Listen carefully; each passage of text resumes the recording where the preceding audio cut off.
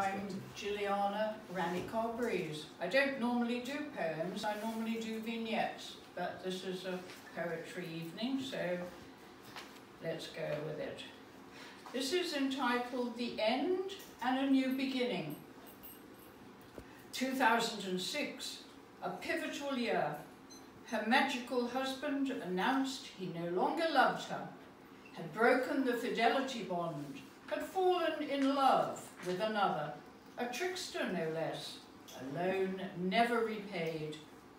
25 years of marital life, unaware of her ways, her restricted behaviour, her style, her domination, her taste, her selfishness, her alpha personality.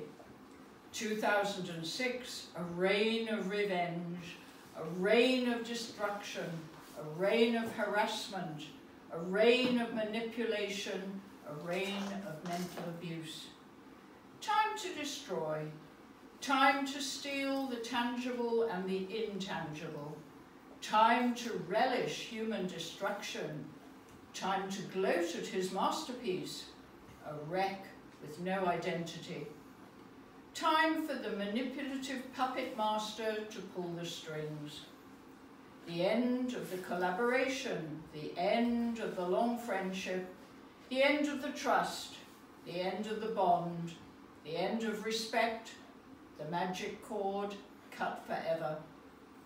Drugs, drink, sex and rock and roll, sexual freedom, financial freedom, divorce. Breakdown. A human carcass, the remains of the day, the gradual realization, the clouded mind became clear, tears of shame when the drink and drugs ended. A new life for him, Chinese prostitutes supplied by cocoa. An amour in Beijing, an amour in Chiang Mai, land of 1,000 smiles, a Thai bride, now a widow. Fate intercepted, aggressive leukemia, death within a year. A new life for her, a new abode, a new voice, a new look, a new beginning, new interests, new friends, new opportunities, new journeys, new roads to travel, new ventures, a new strength from the ashes of destruction, positivity out of negativity. The phoenix flew once again, not scorned, forgiving, letting go, going from strength to strength, soaring from the past into the present with a mission. The end of the magical illusion, the magic went out of the magic. Thank you.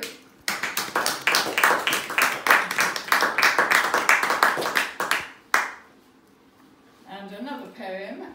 I went to stay with somebody in Petworth, and a very unusual man who is a psychic poet. Obviously, I'm not going to mention his name. And this is my ode to the psychic poet of Petworth.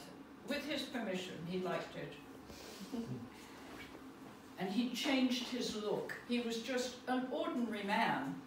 And suddenly he changed, which means anybody can change. New shiny black cap. New shiny black trousers. But why, asked I. No ironing required, was his odd reply. New transparent tight black square designed shirt. But why, asked I. To be different. To have a new image, was his reply. A new black leather cycle jacket to complete the look. To shock the Middle England residents of Petworth, perchance. To make them smile, perchance. To be or not to be different.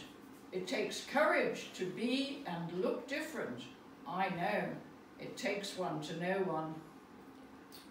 A psychic being, a palmist, a historian, a man of many qualities and hidden talents.